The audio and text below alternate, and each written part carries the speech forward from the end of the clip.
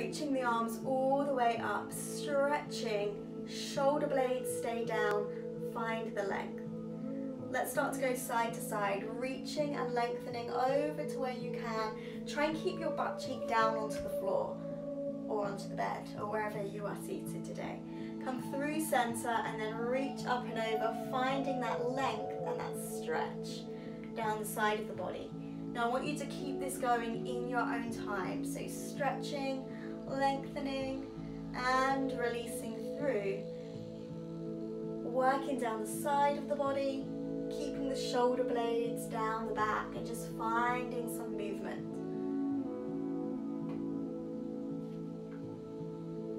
Couple more times.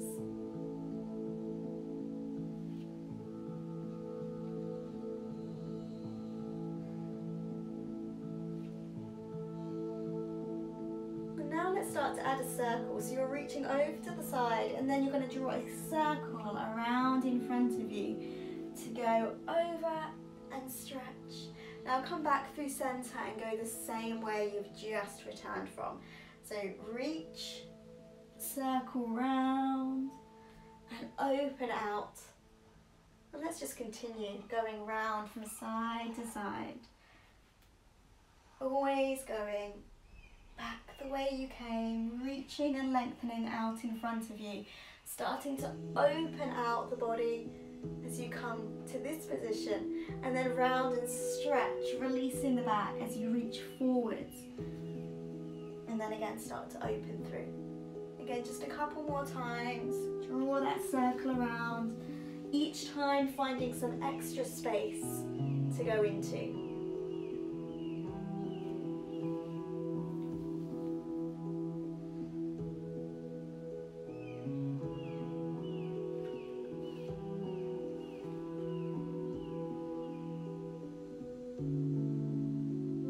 Just do one more.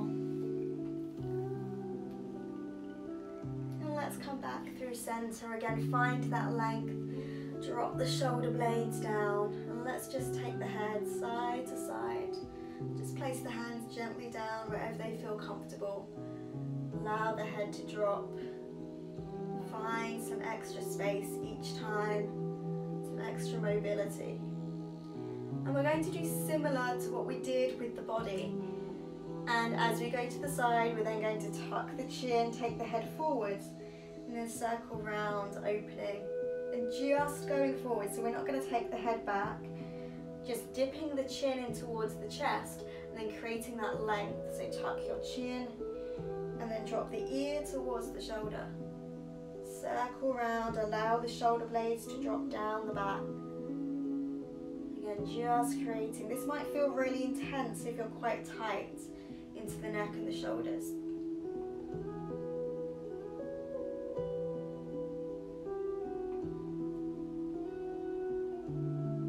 And then just go one more time.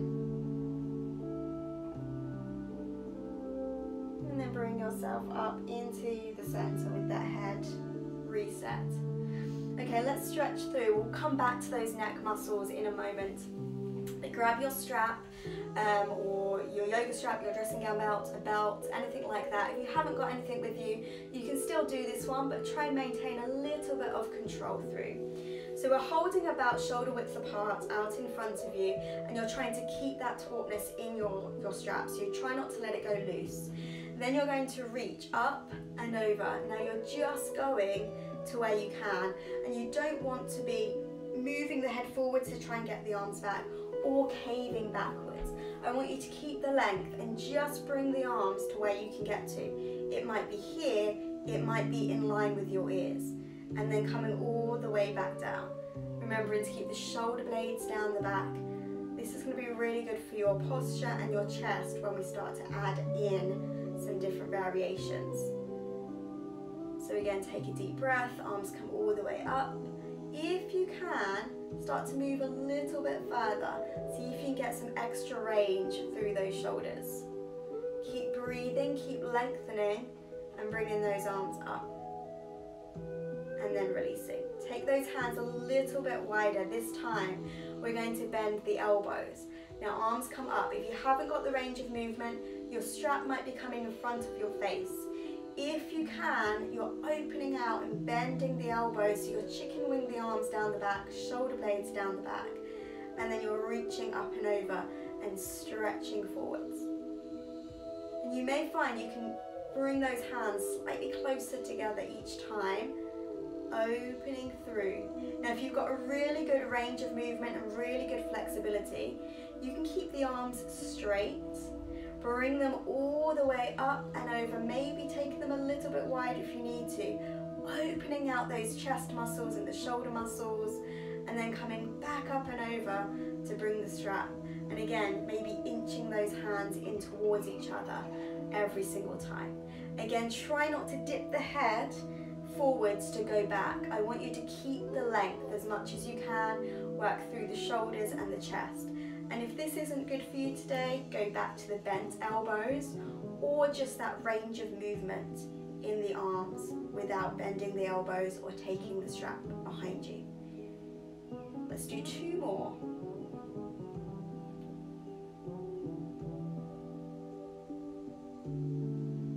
I have to keep an eye on the time when I'm not using tracks where I know I've got 3 tracks. It's just music today, so I get carried away. Okay, let's release. Place the strap down, shake out those shoulders. Again, just relax. Let's bring the hands down towards the floor. You don't have to push down, but just find some length with the shoulder blades dropping down, your hands are placing down. Let's go back to the shoulders and the neck muscles. So we've released everything there, we've warmed up those shoulders. Let's drop the ear towards your shoulder, and again, just allow the weight of the head. So I don't want you to force the head down. Allow the weight of the head to drop. The ear is going towards the shoulder and you're finding the length all the way through. Now here I just want you to explore in your own way. So you might be nodding your head up and down, yes or no, and finding where you can feel the deepest stretch, where you can move into some extra space, again without forcing anything. So just finding the length. Take a few deep breaths as you do this. Maybe pausing on those areas where you feel you need more of a stretch. And then coming back into the center, releasing, drop the ear towards the shoulder. And again, allow the weight of the head to do the work. So it might feel slightly different from one side to the other. You can simply pause here, or again, find some movement. Maybe taking the head down and up, moving it in slightly different ways so you get to feel and work into, or stretch into, should I say, those areas that need the release the most.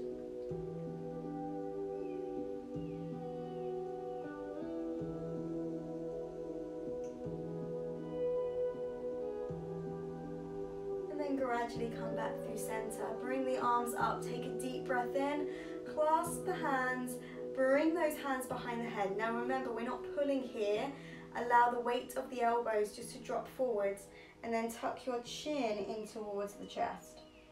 So allowing the stretch down the back of the neck. I think I'm running over actually, let's see. Yeah, it's about 10. Stretching through.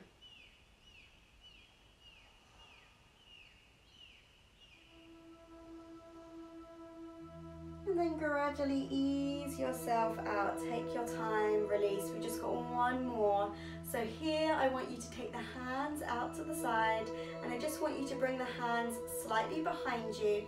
If you can, hold on to opposite elbows. So you're in this position here. And again, it doesn't have to be as tight a grip as that. Shoulder blades will be pulling down a little bit more as you try and reach for the opposite elbows. So again, find the length in the spine, and then just go back 1 more time to taking the ear from shoulder to shoulder, pausing on those areas that you feel you need it the most. And we should be feeling looser, more relaxed.